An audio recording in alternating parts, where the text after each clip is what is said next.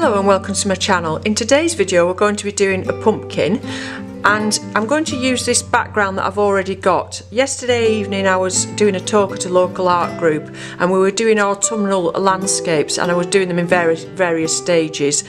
Some that I'd allowed to dry and then worked on afterwards, and we were layering them up. So this was an example of the very first step of the background, where I wet the paper entirely and put lots of different colours in.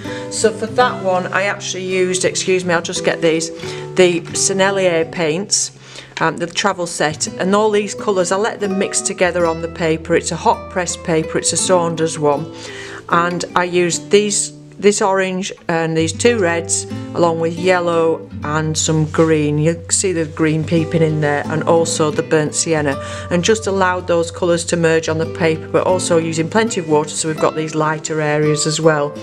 So the intention was for this to be the background for the landscapes we were doing last night, but obviously this one was a wet one and we went on to the other stage with some that I'd done before. So what I'm going to do with this today, I thought it'd make a really nice background for a pumpkin, so I'm just going to work on top of this and allow these colours to show through and use similar colours on top. So if you wanted to do this yourself at home, you just need a nice hot press paper, taped down well, something nice and smooth that can take plenty of water. So this is a 300-gram paper. And I've not got a reference photo at all from a pumpkin. Obviously you need that to be completely dry before you start your drawing. So I'm just going to do the drawing out of my head and start with a very basic shape here. Nice and big, but don't forget to leave some space up here to put the top in, the little stalk. So it's a nice smiley round shape that we're going to be putting his face onto. So think about the dent in the top. It obviously goes in there, and then you have this little area where you're going to have your stalk coming out, and they can be quite big stems, can't they? Quite chunky stems, and they're usually quite textured with a few lines on. So we don't want too many pencil lines, we just want to give a feel of the shape, and then we'll come and put the rest of it in with pen. But you have these ridges going out, and where they go out and down, follow the shape around and make as many or as few of these as you want. And at the base here they tend to go in and out, so we've got that basic shape, but then you want to go in and out where those little ridges are to make it a bit more interesting. So to show it for the camera, I think what I'm going to do is I'm actually going to go over this with pen in a moment, but before we do that we need to think about putting a face on this. So it obviously needs to be quite scary, so let's just think about his eyes, and don't forget these eyes are going around the shape as well, so think about making them curved at the base there. So although I'm making them a little triangle, but I'm going to make them look as if they're going around because we're cutting into a difficult object there. Think about how they would look once you cut them. Maybe a nose the other way up, again with it going around the object, and don't make it too even and perfect, because they never are they, when you do them with a knife. And what shape mouth should we have? Let's go for some jaggedy teeth. Don't overcomplicate it because you're going to make the drawing of it more difficult if you do. But just a jaggedy shape for his mouth, and you'll see he's a little bit offset, he's a bit quirky, but that's a good thing. If you wanted to make it more perfect and have him dead centre and have the whole thing symmetrical, you could work a little bit more on your drawing, but I think if you keep it quite free and quite loose, you're going to end up with a bit more of a quirkier pumpkin than you would doing it too perfect. Okay, so I'm going to go over that now with some ink. I'll come back to you in a moment when we get on to doing the paints and have a chat with you then, but for now I'm going to go over it with some ink, and I'm actually going to use a sepia ink. I think the black will be a bit harsh on these colours that we've got here.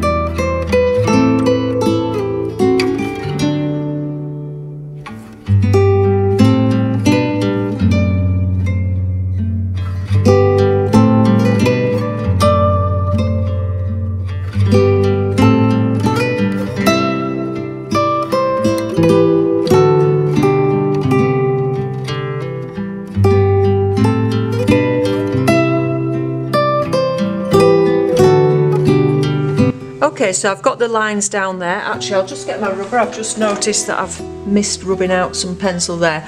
So you can rub your pencil out once you've finished doing your ink drawing. You might just want to do this in pencil. I really did that so that it would show up a little bit more for the camera. Looking at him now, he actually looks like somebody's dropped him from a great height and he's pretty squished down here. Perhaps he should have been a little bit rounder down here, but I'm not going to worry too much about that. Like I say, he's quite quirky and they come in all different shapes and sizes, don't they? So I've made up a nice amount of yellow in this centre. So whichever nice bright yellow that you've got, plenty of it to begin with. And I'm going to paint over the whole thing except for the cutouts. So just carefully go around the cutouts, but even the stem, everything I'm going to go over with this yellow.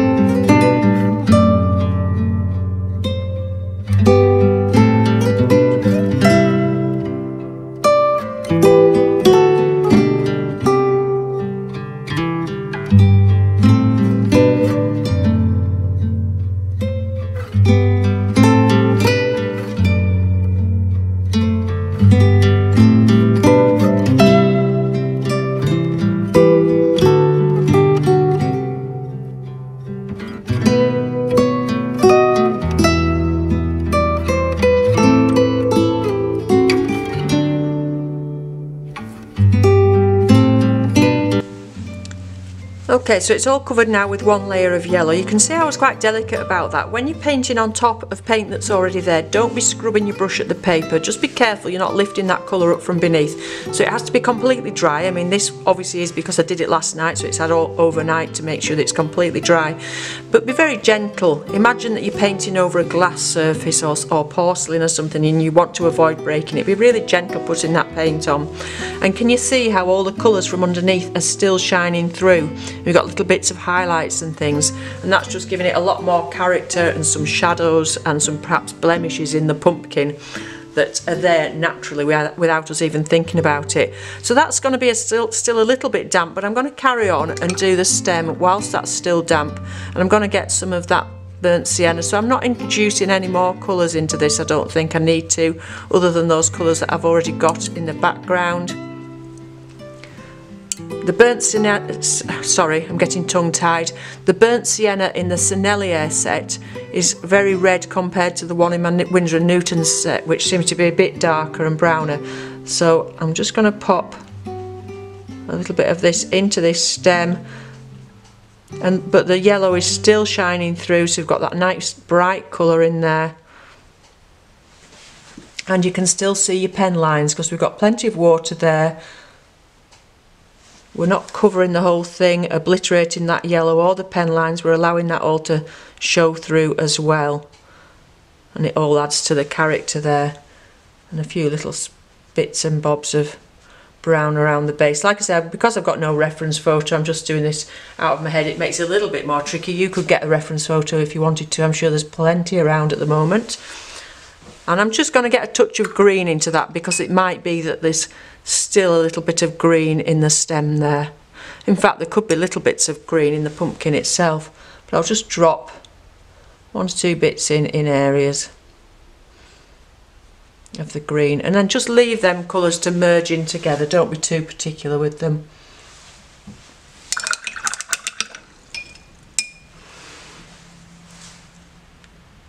I'm just going to lift a little bit of a highlight out while it's wet, just to give a bit more interest, as if we've got some light maybe shining down that side. So that's just with a damp brush taking that colour out. And I think that's enough for the stem. We'll just leave that as it is now. Don't need to fiddle around with that anymore. Just gone over the edge a little bit there.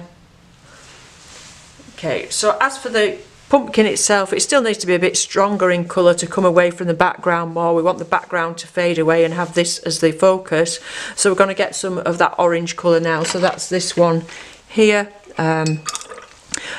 When I've spoken about this Sennelier travel set before, I sort of explained that when it first came, it had actually 5 oranges, red colours in it, which was a bit excessive. I swapped one of them out. So compared to the amount of yellows and blues, there was an awful lot of reds in this set. But they are really lovely, lovely, lovely colours and nice to use at this time of year. So I'm not going to add anything else to this orange.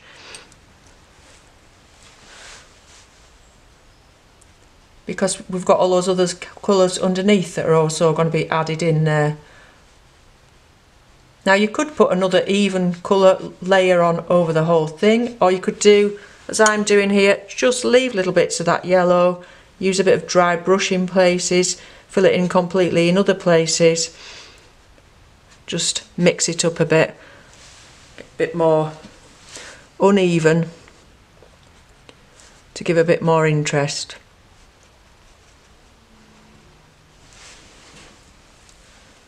Still allowing those other colours to come through.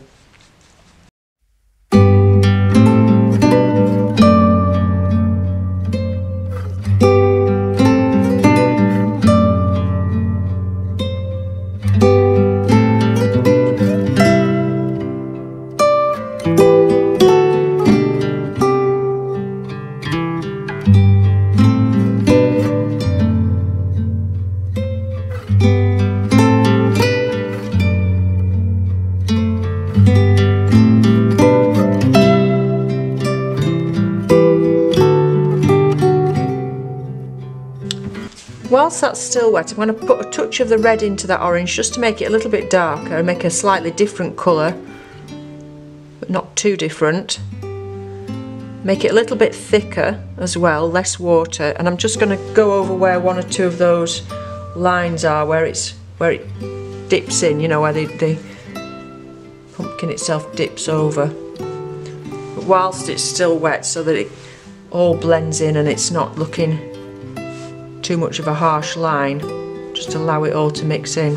And then we'll leave this to dry, and we will come back and put some shadow colours on.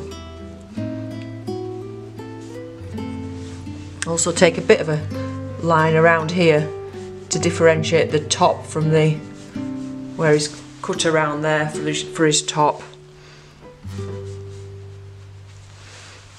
Okay, and I think that's enough painting on him, apart from obviously his eyes. So while this is drying, we'll start and work on his eyes. So here I've mixed to a similar consistency some Payne's grey, and this is some of the orange and the yellow mixed together to make a bit of a candly type colour, a light colour. And I'm going to use these for the cutouts. So if we think about it, the candle's going to be letting out light in the centre here, and as you get further away from that, that's going to be darker. So what I'm going to do is wet each shape one at a time,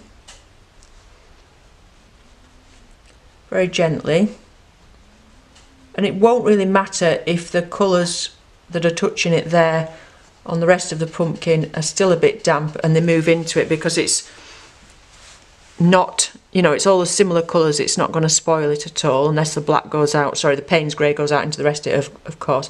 So if we're thinking the candles here, it's going to be darker further away.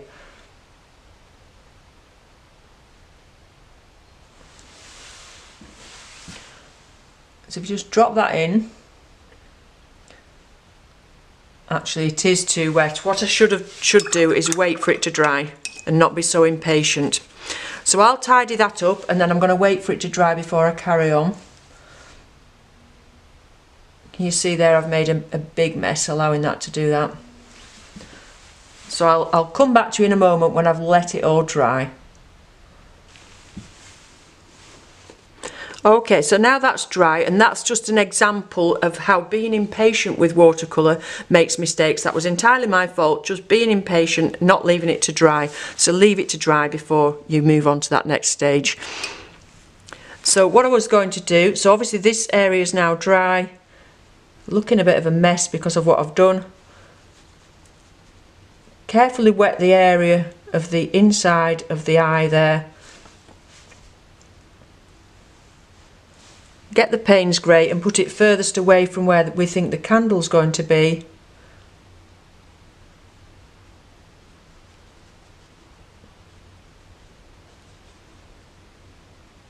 This time it's not flowing out. And then get the yellowy orange colour and put it nearer to where we think that light's going to be. In fact, I'd prefer that if it was more yellow than orange, so I'm just going to get some yellow straight out of the pan and pop that in. Let it mix there on the paper. That looks better with more of the yellow in. So I'll add some more yellow into the one in here. It's a lovely bright yellow. Okay, so we'll hopefully make a better job of this next eye. So for something like this, you want a nice point on your brush so that you can be quite accurate. Don't have it sopping wet either, just nice and damp. Again, think about the furthest away from the candle wants to be that dark Payne's grey. You could use black if you wanted, you could make your own black from your primaries. There's all sorts of ways of making nice dark colours, but the Payne's grey is quite easy because it's there ready on the palette.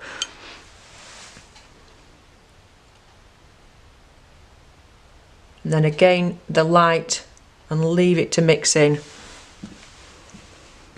That eye looks a lot better than the first eye, I think.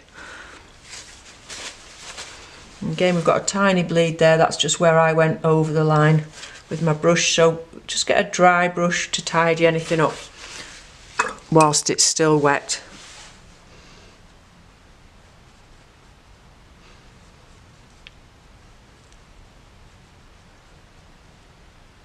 So his nose really is perhaps not going to have too much of a dark area in. I think I'm just going to do the whole thing in that brighter colour.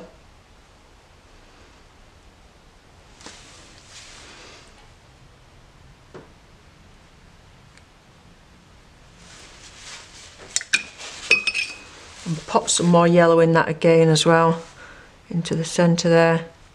Plenty of yellow. And let the colours mix on the page and get that effect more of the light of the candle in his nose there. And then we'll wet his mouth.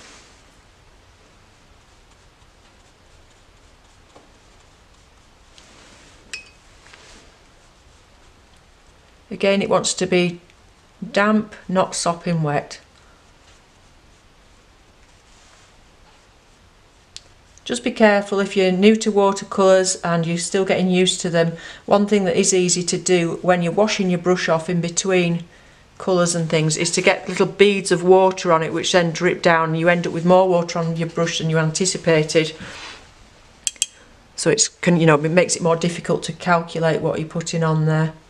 So just be aware of that. So again, we're going to go furthest away from where the light source is with the Payne's grey. He's not very mean, this one, is he? You could make somebody look a lot meaner than this. And you could do 2 or 3 on the same page as well, which would be quite nice. Even expand it, add some leaves, apples, all sorts of things to make an autumny, Halloweeny kind of scene using this technique. I'm just wondering, looking at him now, whether I think it might look better with a little bit of the dark colour on the edges of his nose.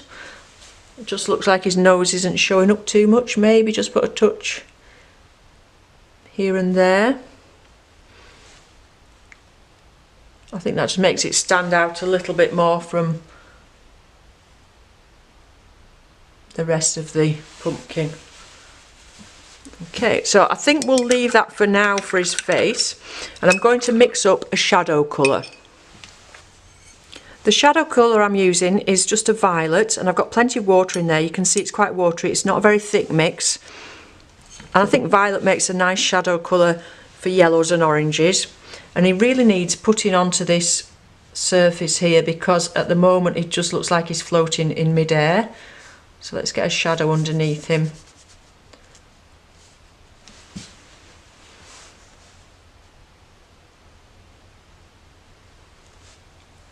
You know, because it's out of the imagination and we've not got a reference photo, we don't have a light source either, so we don't know where the shadows would be. So again, it's just imagining a light source, so maybe you want it to look as if the shadow's going out this way more. And you may even want 2 or 3 shadows, but I'm just trying to keep it simple. And obviously there's light coming out of here as well, so perhaps the shadow wouldn't be as close to, would be closer to him there rather than further away. So I'll just,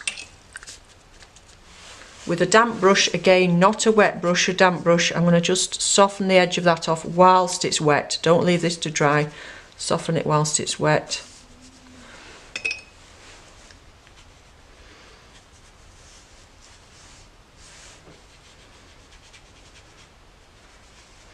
Just so that we don't have a hard edge on that shadow. But actually shadows do cast hard edges, don't they, in the shape of the objects that they are.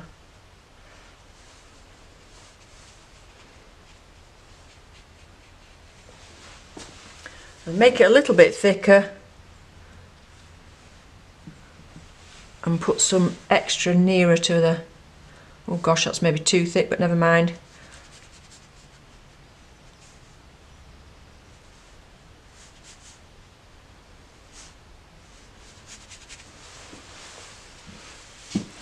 Actually, I quite like that. It looks quite nice against the orange, doesn't it? So I'm going to bring that out a little bit further.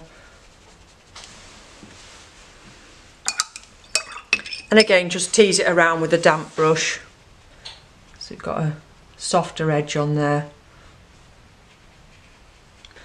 But again, you can still see those other colours showing through, which makes it a much more harmonious painting, allowing those other colours to show through. I'm just going to take a little bit of water up to there and let it flow into it to make it blend into that background more.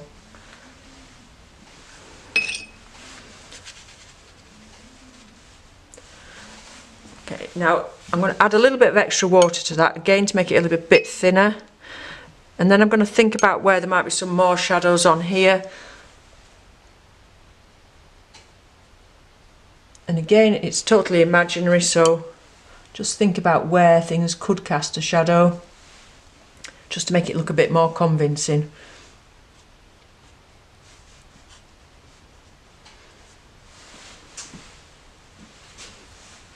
And don't forget that this is going to be drying a lot lighter than it goes on. So you're going to get shadows in these areas here.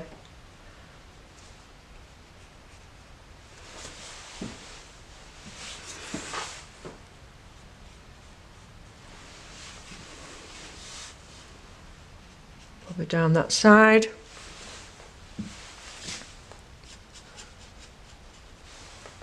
Again, if you use a bit of dry brush technique, you're going to get a bit more texture into your pumpkin. Just lie the brush on its side.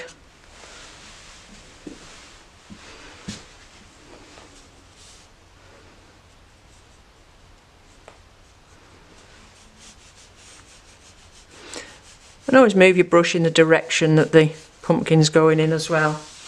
So I think we'll leave that side a little bit lighter, and we'll just get a bit more on this side.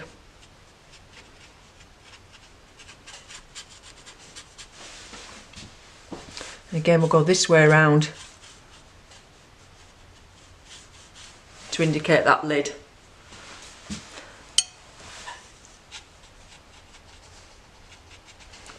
Put a bit of shade underneath the cutouts as well.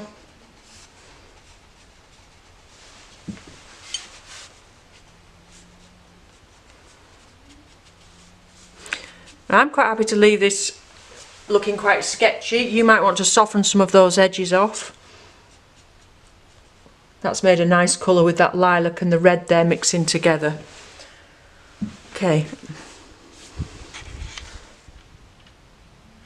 So I think for now I'm going to leave him to completely dry, and then I'm going to come back with that Payne's grey and just touch in 1 or 2 areas just to lift him out a little bit. Okay, so now he's completely dry. I'm just going to pop in a little bit of extra Payne's grey just in areas. I'm not going to soften this off at all. I'm going to use it to make quite sharp edges there.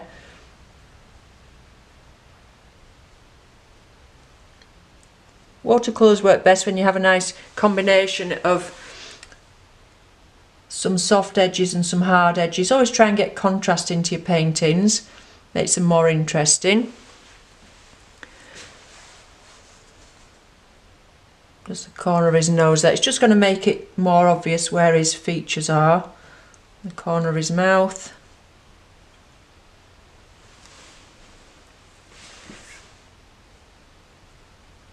And also by going a little bit darker with that, it makes the lighter areas seem even brighter. I'm going to pop a little bit here where I feel there would be more of a shadow.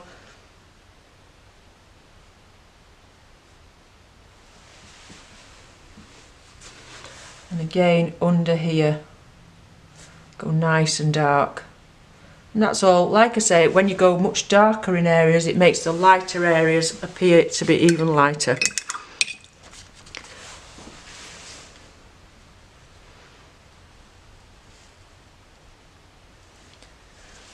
So although it's quite convincing as colour wise, I do feel I just want to pop some of this yellow on. I've still got lots left on the palette and I really like it. It's a lovely bright colour. So I'm just thinking in areas I'm going to pop that over, especially this side where it's nice and bright and light. You know, you can go back over that lilac, it doesn't matter. You can see how much those shadowy lilac-y colours have faded as they've dried. Don't look anywhere near as dark as they did. I just really like this yellow colour, and it's nice just to put one or two highlights in and around that eye where we made a bit of a mess, but never mind.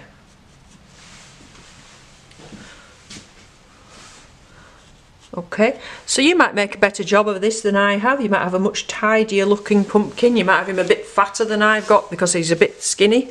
Looks like I say, he looks like somebody's dropped him on his head. But yeah, just that technique works quite well, I think. Having those colours behind and then painting on top of them means you've still got all these little highlights and things that could be little blemishes in the pumpkin as well. So make very delicate layers, make them very transparent so that the other colours from beneath come through, and you can get that texture in there then as well. So not the best painting I've ever done. It's like I say, it looks like he's squished, but I like the colours together. I like the purple as a shadow colour, and I think he looks quite nice on that background. Like I say, you could try putting a few different objects together, some apples, maybe some leaves, some conkers, anything in using this kind of technique. But just the main thing to remember is keep those layers delicate, use plenty of water and allow them to dry in between the layers. Okay, so I hope you found that useful. Let me know what you think in the comments below, and I'll be back again with you soon with more tutorials and demonstrations. Thanks for watching, and bye for now.